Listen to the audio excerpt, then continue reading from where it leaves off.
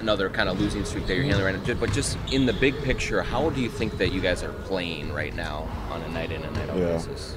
I think if you asked me that a couple of the prior games, more after the Indiana little mini series there, I would have said I thought we were playing better. I did not think we played well last night. I didn't think we did the things that we've been calling for and that we've needed to do. And we'll address that by getting after work today. What do you attribute to the slippage there? I mean, is it a mental thing? Is it? Yeah, I think it's a number of things. I mean, it's when trying to integrate Carl back to, our package is a little bit different offensively, and then also, when you get to this point in the season, I mean, everywhere you go, when you see other teams, everybody says the same thing. Hey, these are the dog days of the season, but we're not good enough to have that type of mindset. So we got to make sure that we don't fall into that. The late game numbers lately haven't been very good. It's a smaller sample size. Yeah. But is there anything you would attribute that to, where you're seeing any consistent issues in the last couple of weeks? Yeah. I mean, I think we're trying to get organized. But a lot of times it's, we ran, one of our fourth quarter go-to sets for Cat last night, and we scored, 2 straight times, and then we tried to run it again, and we just weren't able to execute. And so it's the execution portion of things that we need to become better at down the stretch, and we need to grow with that. And we'll work on that today. We'll focus on that, within our fourth quarter segment. Because that's hurt us, and you might feel a little bit differently had some of those plays not been empty possessions, and a lot of times we're leading into live ball turnovers where the opposing team is able to score in transition, and those are backbreakers for you. So I think you can learn or kind of tell the team after seeing Indiana, Denver, Toronto. Yeah.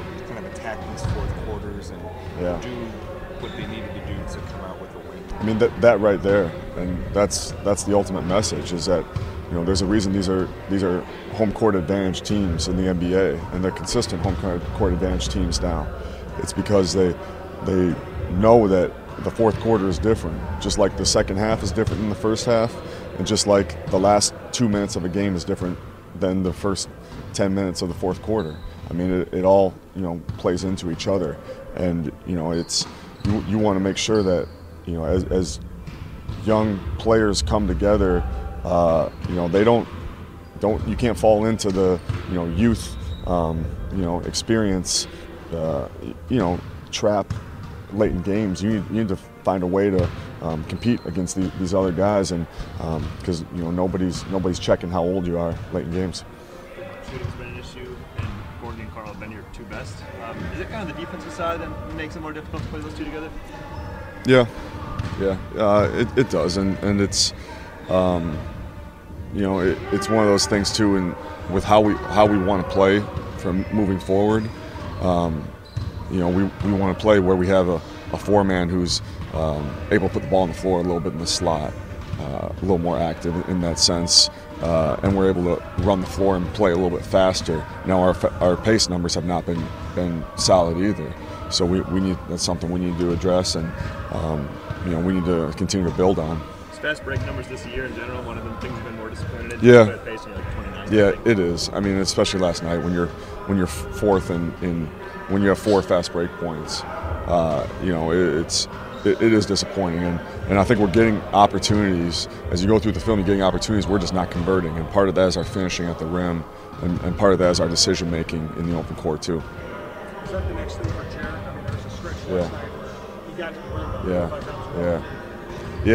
that's a big part of where his growth needs to continue to improve, and I think we saw a stretch there, especially that Toronto game when he had 26, where he's using his body better, and but it's got to be fully, it's got to be consistent, and he's getting better and better with that. I know that's somebody I never worry about putting the time in terms of trying to improve, and he's gotten a lot better since early in the season.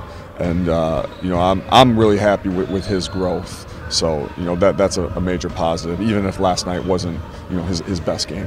Hey Ryan, I know you guys have bigger issues that you're dealing with, but if Jarrett could get an invitation to All-Star Weekend and play, in that Young Stars game, do you think that is good for a player like that, and he's trying to establish himself in this league? Yeah, I do, and I think that he's very deserving of that. You look around the league, and Jarrett's the way he's came on and the way he's progressed and his improvement and development, I think it is a great story over this last month here.